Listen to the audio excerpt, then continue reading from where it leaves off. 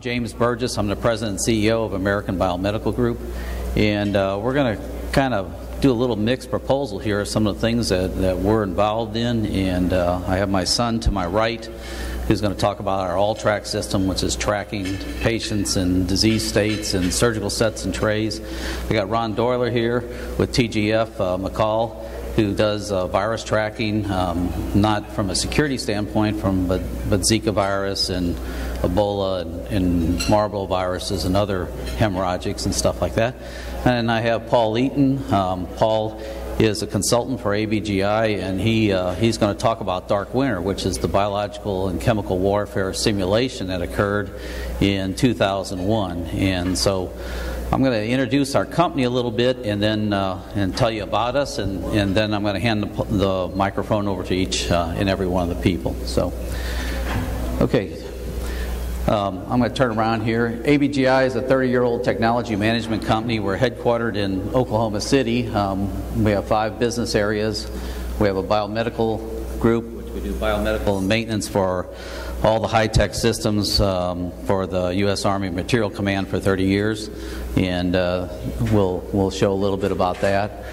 We have Tag and Track, which is RFID, where we're using ultra-wideband that's FDA approved in the operating rooms and surgery areas. It has no leakage current, and we'll discuss the ultra-wideband tracking systems of tracking patients, surgical sets and trays, prosthetics, medicines, case cart management systems for cost containment.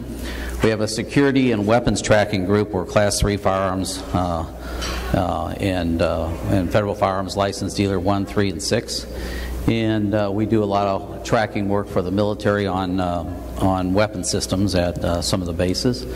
And we have a cattle track division, which somebody says, well, what are biomedical engineers working with cattle? Well, we're also ranchers, and we come from Oklahoma and Texas area, and we raise cattle, but we've got involved with Texas A&M, Ohio State, Oklahoma State, North Dakota State University on containing and tracking and managing diseases in feedlot situations using our tracking devices, mostly bovine respiratory disease known as BRD and bovine viral diarrhea. I know we're having dinner right here, so I won't talk much on that. But it's a $100 billion industry, and it's a worldwide industry with a lot of cattle and that in South America and Central America and the U.S. It rivals the oil industry, and it's key to our food production and safety.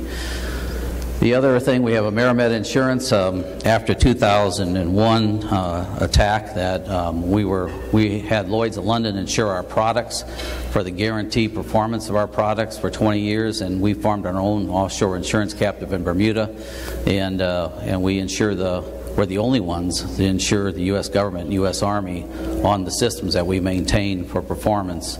And it's an aggregate stop loss, and if there's a failure, we maintain it even if it exceeds the cost that we capitate it at. We're a small, flexible, and diverse talent organization, mostly in biomedical, electronics, RF, and ISR engineers, including 15 advanced degrees. We have a lot of retired military. We had a lot of clearances with our group. ABGI and Tag and Track engineers have been awarded more than 8 patents now, but we have, I think we're up to about 14 of them, and I think we're approaching 17. We have performance bond that guarantees our performance up to $50 million, and that's through our AmeriMed and Lloyd's stop loss. We have development facilities. Our corporate office is in Oklahoma City. We have an office at the Naval Air Station, Joint Strike Station, and Fort Worth at Causewell. And then we also have personnel at Greenville, Texas, by the L3 plant on the other side of Texas. And we have people in Milwaukee and in Colorado also. Serving commercial and government facilities in 24 states, including the U.S. Army Medical Research Command. We've been a prime maintainer there for in excess of 14 years, and then the U.S. Army Medical Research of Chemical Defense at the Aberdeen Proving Grounds, Walter Reed Institute of Research in Silver Springs, and weapons tracking systems at Fort Sill. And flip over, Jimmy, next.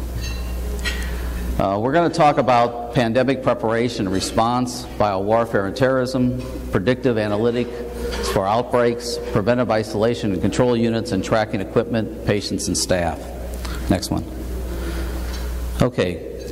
Paul's going to talk about the biowarfare and terrorism part of it. Is the next one a map of the Okay. We're going to show you first, before I hand the microphone to Paul, these are the Centers for Biological and Chemical Defense in the United States that we maintain and track in ports of entry, just to give an idea of what we've been doing for the last 30 years. Next slide, Jimmy. And these are some of the disease outbreaks that have occurred just recently, with outbreaks, cases, and deaths from viral and bacterial diseases, which could indicate bioterrorism in the United States. And so some of these are the areas that we are tracking and monitoring of what's occurring. With that, I'm going to hand it over to Paul Eaton, and Paul will talk about the Dark Winter, which is the simulated biological and chemical warfare games that were done in 2001. Paul? Thank you, Jim. Has anybody heard of Dark Winter? Okay. In 2001, I was working with a company in Washington, D.C., and also assisting a very senior naval officer with the White House in development of a presidential decision directive to establish Department of Homeland Security. The government came to our company and asked us to develop a game. We called it a war game, but they didn't like the name war game. So we just called it a game in which we could test the executive level of the government in biowarfare/terrorism. The government assembled a group of senior executives who were either active or retired to act in the capacity as the President of the United States and the National Security Council. The Council was in session conducting discussions relative to a foreign threat. We introduced the first act of 3 acts of the scenario. The first act was a television commercial using very polished and good television people as part of it to discuss the fact that there was an outbreak of an unknown disease in Oklahoma City. And there were at that point 12 to 15 people that were infected. But it was serious because nobody knew what it was. In the first day of the scenario, as it was in session, we also added to it that doctors had finally determined it was smallpox. Well, what was the reaction of the National Security Council? Very little reaction, because they had not been engaged in things like biomedical or biowarfare involvement. They'd principally been involved in national security from the standpoint of other countries and their threat to the United States militaristically. We shifted to day 2, and in day 2 we had over 200 cases in Oklahoma City and surrounding areas, also an indication that it was in a couple or 3 or 4 more states. This got a little bit more attention because we were also seeing some deaths, and they started talking about when was the last case of smallpox in the United States. It was 1949. Well, what are we going to do about it? When was the last time people in the United States were inoculated? I think it was 1972. So everyone who was in that age group, I mean, I've got my scar on my shoulder, they were going to be casualties because they had never been inoculated. So the question started now raising, well, how much vaccine do we have? They found out that we didn't have enough to go around. And then the President of the United States, who was acting in the capacity, that was Sam Nunn, they decided that, well, we should probably get the vaccine and get the people in executive level in Washington, D.C., I thought that was funny, as well as the national security, the military inoculated. Well, there wasn't enough vaccine to inoculate the military, because what they were sensing and seeing is the possibility of a terrorist, not a terrorist, but an activity in the United States which could be very disruptive to the society as a whole. We now shifted 6 days later we had 144,000 cases across the entire United States because no one had bothered to shut down the airlines, and it was moving by airlines. It was moving into foreign countries who were basically upset with us and wanting us to provide the vaccines, which we didn't have and couldn't produce effectively. And on and on and on. The economy was slowing. Borders were being closed in Oklahoma because no one wanted, and people were trying to exit, but no one wanted them in other states. And you had state troopers and guards on the highways not allowing transportation or the agriculture in and out of Oklahoma to occur. It was concluded that this was a national disaster and that it was going to get worse. So biowarfare and bioterrorism became a pretty big watchword at that particular juncture. There were lessons learned, and I'm going to go over a few of those. But the bottom line is we did not have the vaccination capacity, nor do we have the structure to deal with a bioterrorism warfare attack in the United States, and it would be catastrophic. We had minimum ways to detect and identify. One of the reasons why is because physicians were not being taught how to identify these diseases because, remember, they had been eradicated in the United States since 1949. Okay? We had other instances where we couldn't figure out how to localize them, track them, isolate them, or control them. In the United States totally, I think there's something, Jim, correct me, about 12 total isolated control units, because they cost a fortune to develop, and you need something that's cost effective, and you need a contingency plan. But some of the developments that occurred and the lessons learned in 2001, remember, was that a bio attack on the United States would cripple the country. I think that's very true. That a local biological warfare attack would cause tremendous havoc locally, and that our government was not responsive enough to deal with these issues. It went on to discuss that we're ill-equipped to prevent these dire circumstances from a biological warfare attack.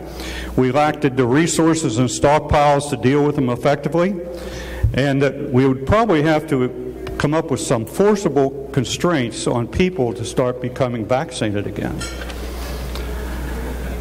The current strategies and plans we did not have. We didn't have an organization that was effectively doing it. And one of the most interesting things is that they concluded that perhaps they needed to have someone with a medical background as a member of the National Security Council. Because remember, the CIA, the NSA, the FBI, all these other agencies, State Department, this isn't their area of responsibility. So I think they may have added the CDC to the National Security Council, which is probably the only thing that has occurred since 2001. Let's fast forward to today. Today we have borders that are manned but unmanned. We have undocumented aliens, UDAs, coming into this country in leaps and bounds with diseases that we don't know how to track. We don't know how to localize, and we're not doing that. We have terrorist groups on our borders. It would seem to me that it would be more advantageous for them to bring a vial of a toxin into the United States versus trying to buy high explosives in the United States and cause havoc. And by the way, it would cause a lot more havoc with a biowarfare attack. So what I'll leave you with today is, what is our contingency plan? And what activity in the federal government or the state government or the local government is taking this problem seriously? Are we going to try to wait till we have another situation, raise the yellow flags, and put the yellow ribbons on the trees and say we're going to be victorious? The unfortunate part with an infectious disease is once it starts, you can't put it back in the bottle. With this, I'd like to turn it over to Jim Burgess. Thank you. Thank you, Paul. Jimmy, go to the next. Yeah, this is a map of what's currently happening with human disease cases from coming over the border. And a lot of you don't know us, but basically we spend a lot of time down along the border. The border is We're in the Big Bend territory. Let me get the little, for those of you that don't know where Big Bend is, it's National Park right here. It's 44 square miles, 900,000 acres, and there's a lot of people transacting and crossing it. So we worked with the Border Patrol to identify different people that are entering our country without signing the guest list. And we don't have a political agenda here. You know, I think anybody that's an immigrant, as long as they sign the guest list and that they get checked out from a medical standpoint, because the diseases are zoonotic diseases that are crossing into our borders. Zoonotics are diseases that cross over between animals and humans, and there's about 1,000 of them. But most of them are things that you know: tuberculosis, rabies, dengue fever, yellow fever, malaria, a lot of the venereal diseases, and these individuals are coming across our border, and these cases are showing up. The areas that are marked in green are the number of active cases. In California, Arizona get hit pretty hard. In Texas, they get a lot, and also Florida. But a zoonotic disease is diseases that are crossover and affect our economy. In fact, there's been a study done that if we were to eradicate 100 of the zoonotics that are crossing over, that we would probably put $1 trillion into our net economy from lost productivity, use of our medical systems and the cost associated with that. So this is a highly important aspect. It's not just that somebody's coming in, whether they're politically correct, illegal or not illegal, but it's what they're carrying. And the big outbreaks are whooping cough, measles, rubella, all kinds, scarlet fever, and those are things, mumps. And I mean, these are huge outbreaks. I'm talking about, 75,000 cases to 100,000 plus cases are coming into the United States. And people don't know, it's not being reported. The border guards bring it home after they interdict somebody, and they give it to their kids. It ends up in the schools, and then it spreads like wildfire. And so, we were trying to formulate a plan of how to protect the United States, not from intentional terrorism, but unintentional things that are coming across our border. And zoonotics don't just include bacteria and viruses. They include fungus and parasites. A lot of parasites are coming across, and they affect our industries and our food supply. I'll give you an example. In El Paso, Texas, we have a lot of cattle that are in El Paso, and they milk the cattle. They're milk cows, and it's the cheese for our pizzas all over. Well, a lot of the herd got tuberculosis because somebody defecated in the bunks that had TB, and it was a form of TB that even Johns Hopkins couldn't put together the correct medicine to eradicate. Very resistant forms of the disease. And I think that's the thing that's occurring, and that's why everybody should be, looked at before they're allowed to go forward in our country. Next slide, Jimmy. So what we did is we tried to create a cost-effective system, and we did this for military purposes to help eradicate Ebola in Africa. And the cost of building a Class 4 isolation containment facility is very expensive. OU Health Science Center put one in their parking garage. It was $850,000 with an existing structure. And we build these Class 4 containment units for about $60,000 to $75,000. And they're mobile, they're stackable. They have, Class 4 containment means, no biologicals in or out, airflow is sterilized. It's quite a containment facility. Nothing goes in and out, has an anteroom for somebody to come on, put clean clothes on, go in. They go into the patient room, they treat the patient, they come out, and they're UV lighted, and they have a 10% Clorox solution, wash down, clothes are put in a system, and it incinerates. So you want to go to the next picture? We use ultraviolet germicidal radiation for all surfaces and airflow. Next picture, Jimmy. How it affects it, it stops the ability of the cells to multiply by affecting their DNA. Next picture. We use a jet sealing that circulates the air. The air has HEPA filters with 99.9% at 0.03 microns of filtration down to the virus level. And so it's getting sterilized by the UGV system, and it has HEPA filtration systems all throughout it. So it doesn't get away from the containment facility. Everything stays inside the containment facility. Next picture. I'll use the little slide here. Basically, we have an air handling system that has the HEPA filter and Clinetics UV Tech Air sterilization system that's used in every major hospital in the country, in areas where there's special clean rooms. You have the ductwork that's stainless steel welded together that can be sprayed down with quaternary ammonium chlorides also. We have the recirculating UV tech sealing unit, the pharmacy-grade composite wall panels, and all the doors are electronically interlocked. Once you come in the anteroom and go into the patient room, and you have to come back out, it's all interlocked. You can't go back into the clean area. You have to come directly all the way through and be decontaminated. Next picture. This is a basic box. So this is the anteroom, this is the patient room, and this is the clean room. Next picture, Jimmy. Basically, all the supplies and that are stacked on shelves. It's an anteroom where you change clothes and get into your mask or your Class 4 containment unit, and then exit in. The door locks automatically. Next picture. Basically, you come in, you treat the patient. After you treat the patient, and we have camera systems and everything else in here to monitor the patient, as well as telemetry systems.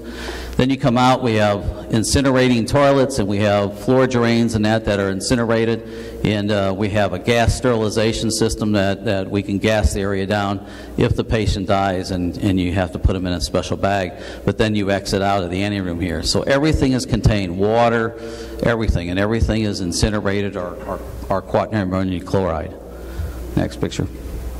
This is it. It's a basic box. It's made to fit in an airplane and be airlifted to wherever you need, or put it on the back of a truck. You can put 4 of these on a containment truck and put them out wherever you need it, down along the border.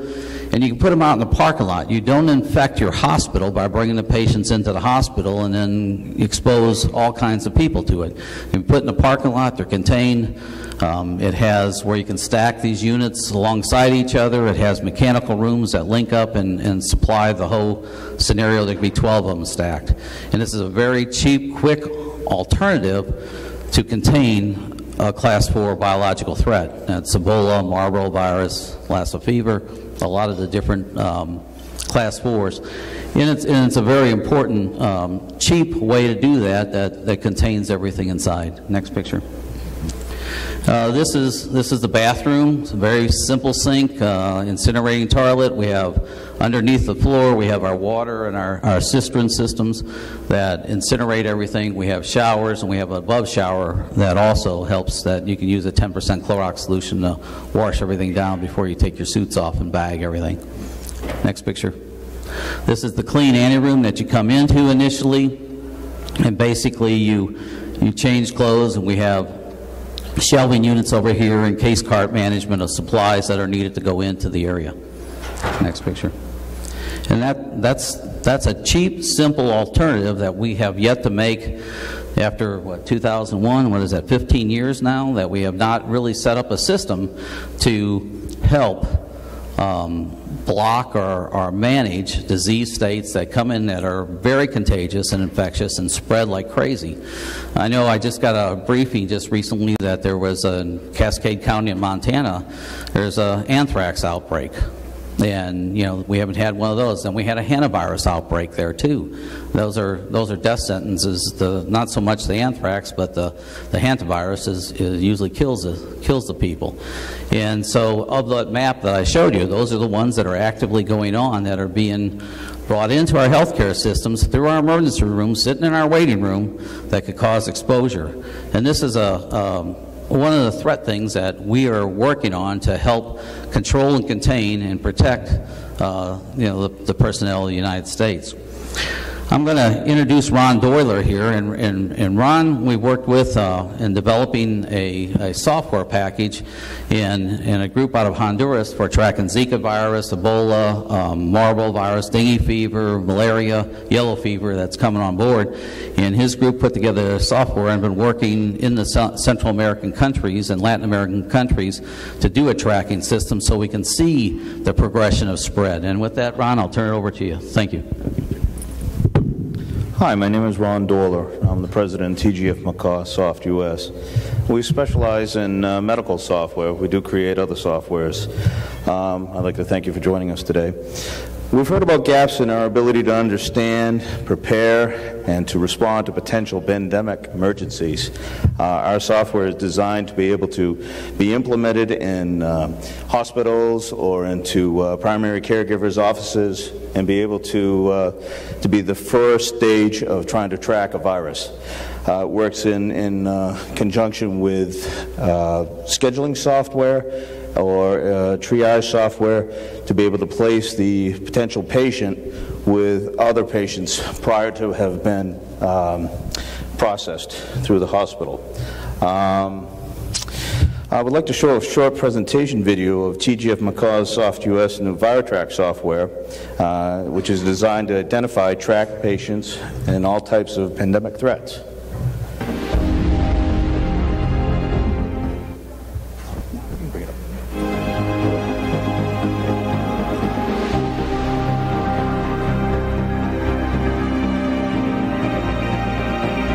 Level of information depends upon role. International authority, federal authority, state authority, hospital administrator, or doctor.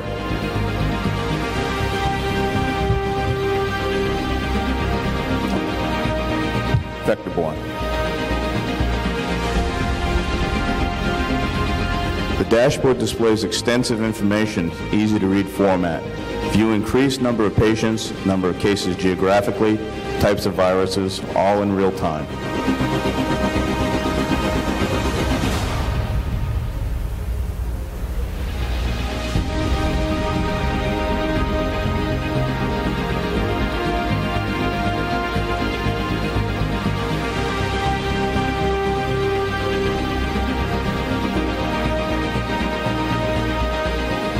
Cancer.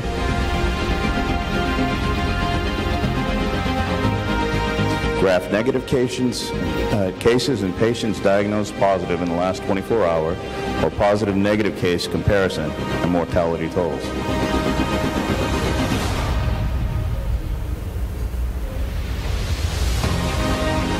Pathology.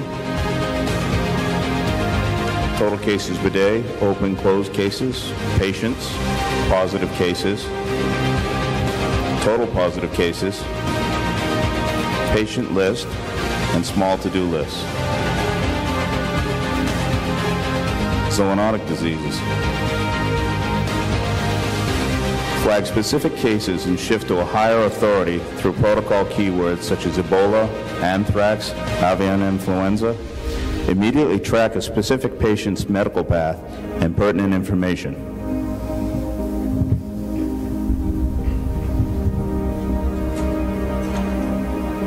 Geolocation. Pinpoint hospitals, general practitioners' offices, and mobile units geographically. Locate personnel, assets, and patients in real time.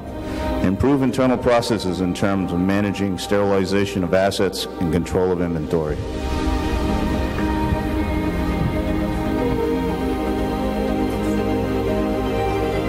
Improves internal processes in hospitals in terms of location and serves to know at what point the patient is at all times.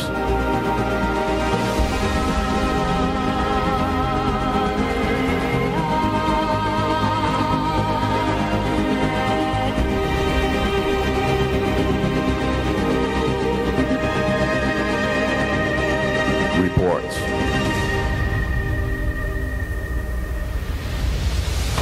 Tools which enable the creation of dynamic reports according to an individual or an organization's needs. Reports are automatically update tasks, sorting, and distribution, and can also be printed for reports, I should add.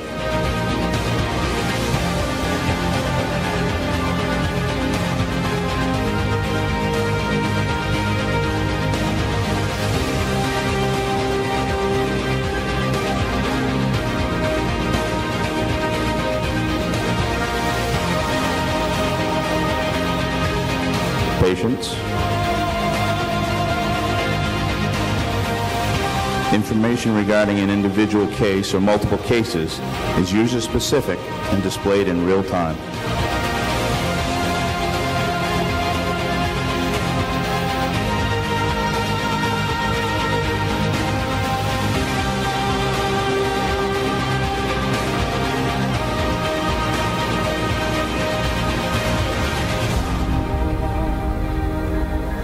As you can see, you can track the patient's path where they may have been located. Upon admission, a patient wearing ABGI's All-Track bracelet can be tracked and monitored, whilst medical personnel and any tagged asset can be simultaneously tracked and recorded with relation to the patient's proximity. Ability to transfer medical files worldwide upon proper authenticated authorization from a primary caregiver.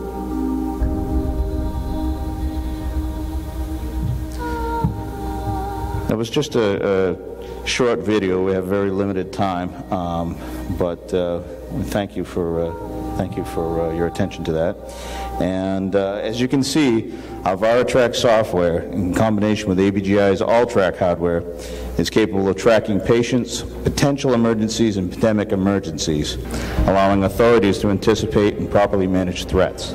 Having said that, I believe I'm turning this over to Jimmy. Hi guys, I'm Jimmy Burgess. I'm a software developer for ABGI, and I'm going to show a short video here on our real-time location tracking system that uses RFID tags to track patients, equipment, supplies, anything in the hospital that you want to know where it's been. And with that, I'll go ahead and do the video. All-Track is a real-time location system that uses RFID tags and ultra-wideband frequency to track and monitor equipment, refrigerated units, patients, staff, and supplies within the hospital.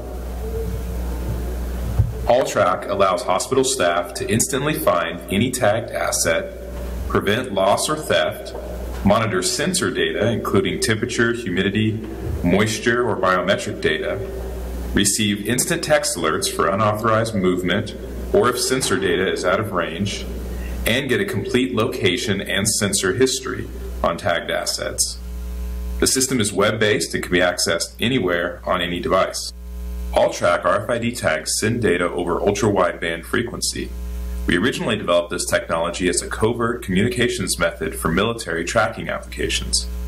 UWB won't interfere with medical equipment or other technologies such as GPS, Wi-Fi, Bluetooth, or cellular. It's low power and has a long battery life and high accuracy for tracking applications. Tagged assets appear on the facility map, and you can view their position and movement in real time. The system prevents theft or loss by notifying administrators of unauthorized movement. In this example, the portable ultrasound machine has entered the lobby, an unauthorized area for this piece of equipment. Clicking on an item takes you to the detail page, which displays general information on the item and a full location history. This allows system administrators to see where the equipment has been and ensure that the equipment was sterilized after usage. Users can quickly search for any tagged item in the system and view its current location and any existing alerts. In addition to location data, All-Track RFID tags can interface with sensors to report environmental or biometric data. In this example, a refrigerated unit reports current ambient temperature, liquid temperature, and humidity. Administrators are instantly alerted by text message if a refrigerator is out of range. Temperature and alert history data help hospital staff verify the efficacy of drugs and vaccines stored in the refrigerator. All-Track allows you to view all tagged equipment, staff, and patients that were in a specific room or area. In the event of a pandemic event, hospital administrators can minimize exposure to infectious diseases by monitoring equipment, staff, and patients to ensure proper preventative and sterilization protocols were implemented. So that's a quick video on the software there. After the presentation here, if you guys want to come up, I can do a live demo of the software, and if you have any questions on it, we could answer those. Yeah, one of the things I want to add is that we developed a sterilization tracking system that we're implementing with Johnson & Johnson and Stryker Corporation for their surgical sets and trays and case cart management system of supplies. It's all about the hospitals having a set cost or a set reimbursement and containing cost. Cost is the key in hospital survivability. Most hospitals don't have a 2% marginability or profitability, and our systems go in and utilize and save probably about $500,000 to $1 million per facility just by knowing where your assets are, your utilization, turn rates against the disease state. And that's very, very critical. That's why J&J picked us. That's why Stryker picked us to track their surgical sets and trays and their utilization. We find that a lot of medical devices and equipment go to patients and don't go through proper sterilization. They don't go to the decontamination room or clean room. When I did my internship at Barnes Hospital in St. Louis, that's one of the things that we worked on diligently to do back in the 70s, and we automated the process now. Right now, Jimmy's got a picture up of an RFID tag that we built for J&J with a separate battery system that has more than 10 years of life of tracking it, and it can take 5 atmospheres of pressure and 50 degrees for 45 minutes. So it will take the sterilization and pressure, which is unique. The reason why we use ultra-wideband is because it doesn't have, we're biomedical engineers, it doesn't have a leakage current. One of the things when I built the reverse isolation transplant rooms for Dr. Christian Bernard, we couldn't have leakage current on any of the systems because it would affect the piggyback heart transplants. 10 microamps will cause fibrillation. So we developed the tags that have no RF leakage and have no leakage that would cause fibrillation of the heart through an indwelled catheter, an IV. So a lot of these systems have been really thoroughly developed over a 30-year period of time for what was necessary to solve problems in the healthcare environment and the military environment, mostly at Fort Detrick. So, do you have any other pictures? Yeah, that's it. This is unique. This is a badge tag that we developed for a hospital in Detroit. We had a number of cases where the nurses, over 3,000 cases of nurses being attacked in the car lots or in the parking garages, and the nursing labor union came to us and asked us to create a tag that would instantaneously track the nurses going to their cars, and they have a pressed red button for alert, and it alerts the security on their iPhone where the person's at, that they need help in an emergency, and somebody should respond. And it also gives them a tracking on the main security network too. And that was very critical in developing that for identifying anybody in case of a fire. Is everybody out? Patients, where's your key staff at? Do they need help? There's all kinds of utilizations of tracking this employee badge for those purposes. Anything else? This is our case card system that we developed for a Catholic hospital system that wanted to know the par values and the reordering and automatic and the authorization of who can take supplies. And when some supplies are taken, it automatically reorders and bills it to the patient that it goes to if the patient has the ABGI band on. And so the idea is case card management, reducing supply cost, managing supply cost, managing inventory cost, and in a critical environment as an operating room or an emergency room or other areas where they need critical supplies and it's associated with the patient when they come in. Especially for infection control purposes, the biggest loss of revenue to hospitals is secondary nosocomial infections. And tracking the supplies, the people around that person, what equipment's been assigned to that person, is equipment being billed properly or cost accounted for properly, and basically that it's been sterilized before reissued again. And that's the main threat to the healthcare system is controlling the secondary nosocomial infections, so staph and strep and other diseases. Anything else, Jimmy? Yeah? Jim, can you talk a little bit, just for a few minutes, because you've got the experience in the DoD security environment, both in terms of your experience and how you've drawn upon that experience and built it into the data security, you have transmission, because that's a lot of experience, and some of the considerations and things that you have on experience there.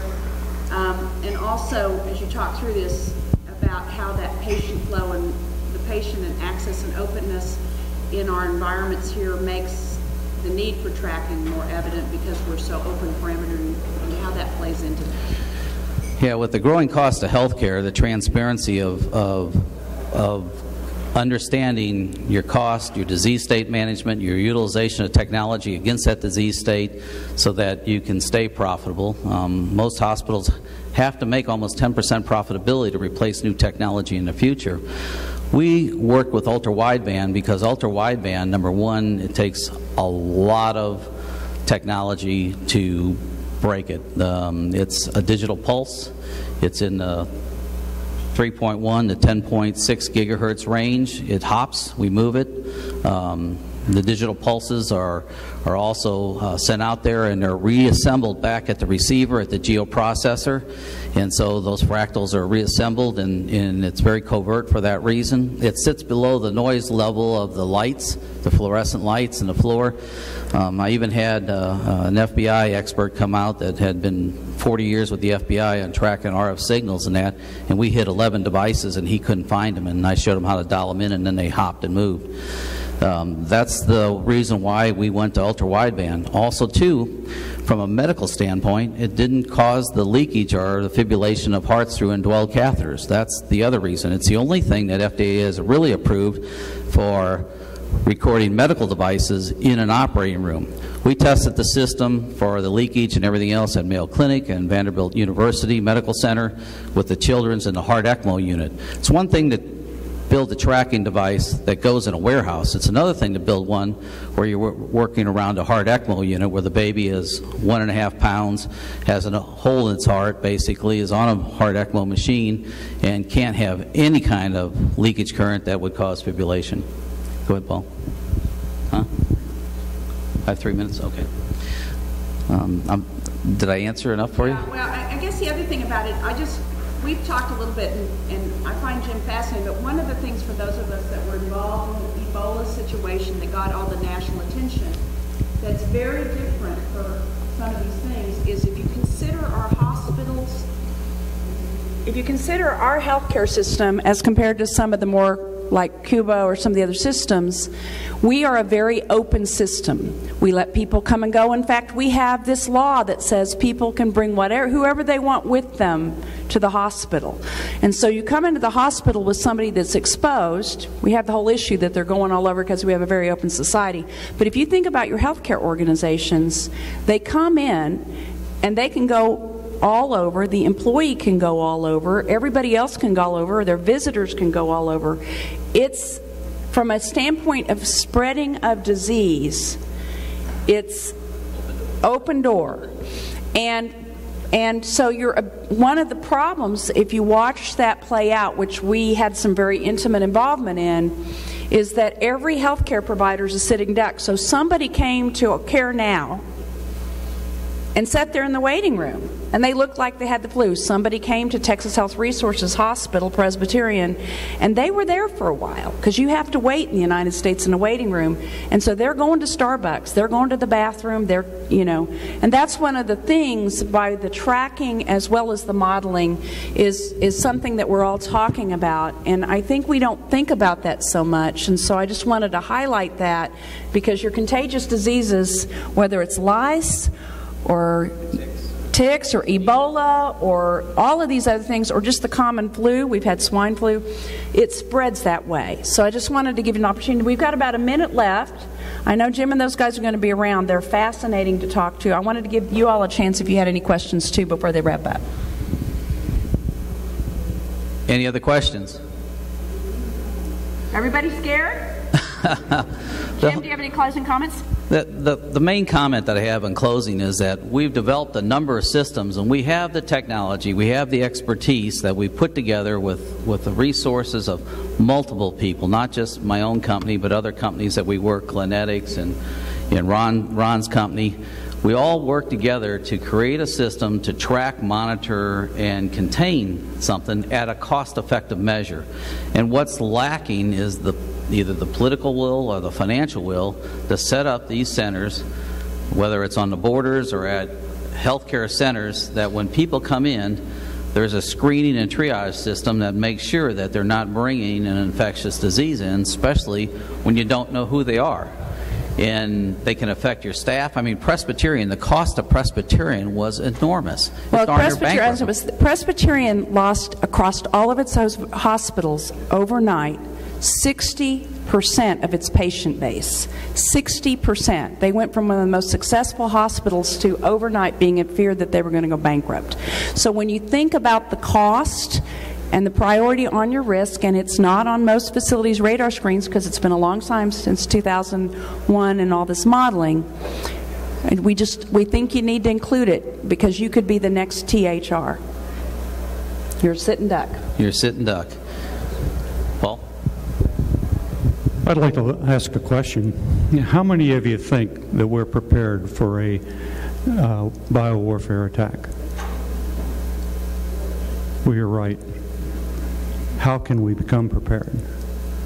Each of us has a responsibility, and that responsibility is to get this word out. And don't be satisfied with the apathy that's going on in Washington and everywhere else. Push your congressmen, push your senators. This has to be solved because it's not a matter of if a biowarfare attack occurs. It's a matter of when. Thank you. Can we give our presenters a round of applause? And thank you so much for joining us today.